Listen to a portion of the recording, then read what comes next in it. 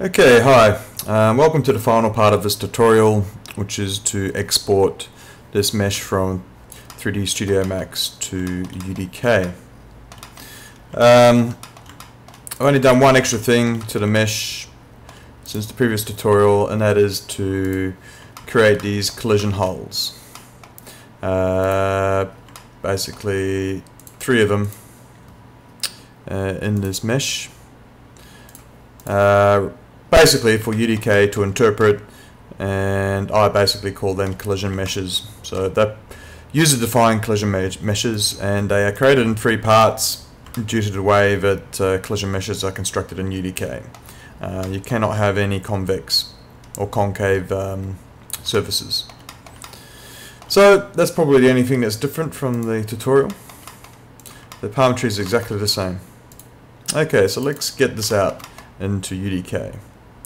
So this is really a simple process. You basically just select your entire mesh, go up and look for export options, export selected. We'll go straight to the export folder, so we'll call this palm tree 01. Hit save. Now we get a dialog that comes up, and we need to check a couple of checkboxes before continuing. One is under geometry, we need to export the smoothing groups out with this object. We also need to, under embed media, although it's not 100% necessary, but this is absolutely great when it comes to sending your textures with the file, is to embed the media. So what that'll do is it will package it all up, mesh and textures in one FBX file. Once that's selected, hit OK. We get a warning here, just click OK, and let's go to UDK. Alright, I've got a predefined map here, but first we're going to do is import this new mesh palm tree into the game. So right clicking anywhere in the display here, under the content browser. Look, oh, you probably can't see it because it's not big enough. There's an import option at the top. I can't quite show it to you, but there is an import dialog which will launch the import part of the dialog here, and you browse for wherever the export ended up going. For me, into the export directory under my 3dsMax project. I have my palm tree 01 FBX. Alright, so it's exporting into my package test levels. I'm going to put it into a group called foliage. And I'm going to call it palm tree 01. Going down through some of the features, general, everything is set up okay here. Skeletal mesh is fine, since there isn't any skeletal meshes in this import. Under static meshes, make sure you switch on explicit normals, so it actually reads out the normals that we have exported with the mesh. And also under materials, make sure import materials is checked. This will read out any embedded materials in our FBX file. Okay, just click OK. Alright, so it should bring in our palm tree, and here it is. So let's double click our palm tree, at which point we'll get this window here with our palm tree. Basically it looks pretty good, except for the transparency not working at this stage. We can switch on the show collision option here, and you can see how our 3 collision convex shapes have come in for us. Okay, so we need to go have a look to see what happened to the material. There's a couple ways we can do that. One is to get this out of the way and go look for our material under materials, which you'll see it here. Double click it.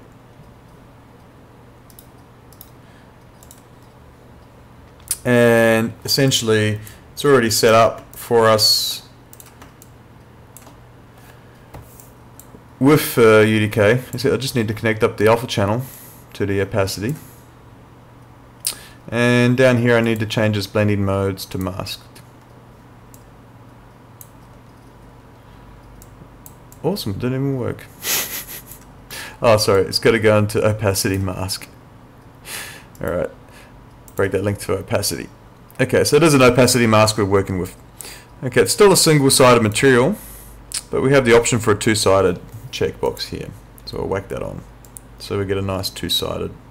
I might just cook up my green output into the specular to give it a nice bit of a specular green look.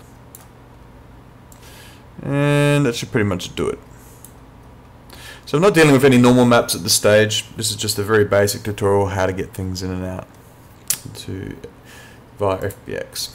So you close that window, it'll ask you to save the changes, which you will want to, of course. And bring it up. Our model now, it's starting to look pretty sweet. If you hold down L on the keyboard, you can move the light source around and have a bit of a play. But apart from that, this is the result we're looking for.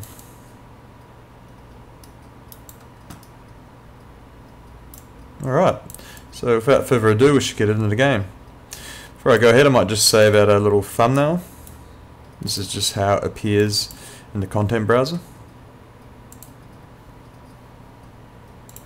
So you'll see it as such, but I'll save as. And making sure I have my new static mesh selected. Let's go ahead and put some in the world here. So I might just put one here. Right click and put our little palm tree in. Now the scale might be a little bit funky, but first we're just going to drop a couple of these around. So I'm just going to hold down spacebar to get the move tool, and I'm just going to hold down Alt to drag out a couple of copies.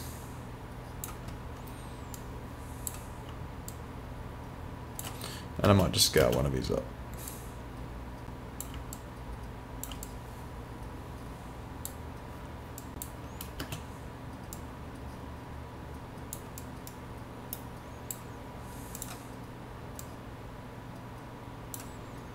Alright, it's looking pretty good.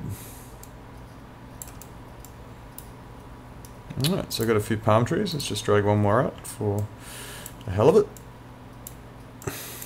Let's scale that one up a bit more. Okay, and just see if it's in the ground.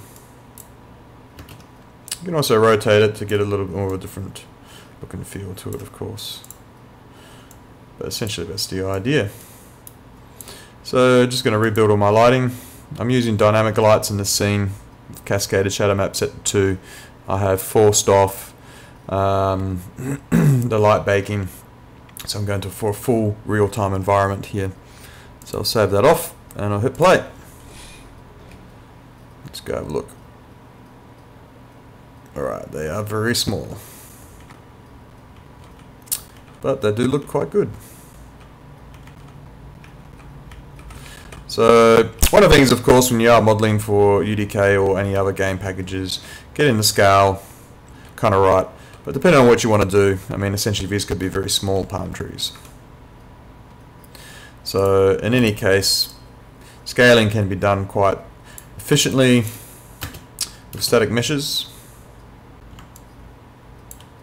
So there's not really any drama in doing so. So just drag one of those out like so, and one more. Why not? And give it a bit of a rotate around. There we go, so it looks different.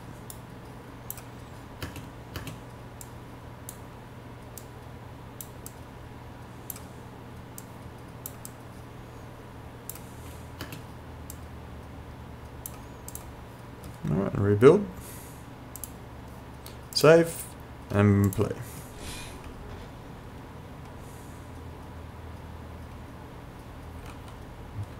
And I got some nice light shafts going in there in my in-scattering blue sky. So yeah, it's quite easy to do this. And they look pretty nice. Collision's working? Yep. Brilliant. Alright, so that's basically a tutorial on how to export something from 3dsMax into UDK.